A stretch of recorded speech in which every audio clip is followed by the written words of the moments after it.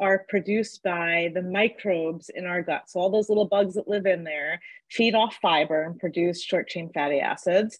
And those short chain fatty acids have a benefit in our gut. So it's important that we get them, and they can help with reducing the osmotic load, which means that could be less bloat for you. It can improve your gut barrier integrity, so tighten up those junctions and help with fat and sugar and carbohydrate metabolism. And it can also help us with the inflammatory response.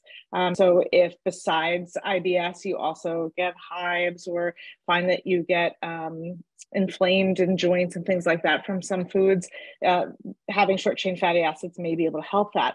And the way that FODZYME helps is that while you're on the elimination diet, you're completely eliminating, for the most part, the fermentable carbohydrates, or the fibers that the microbes feed off of.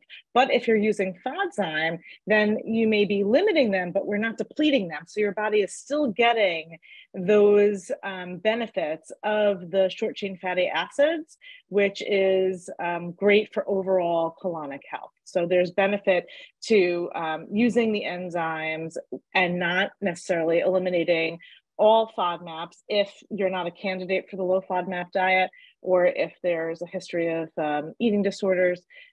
Using the enzyme may be just as helpful with the benefit of having short chain fatty acids in the system as well.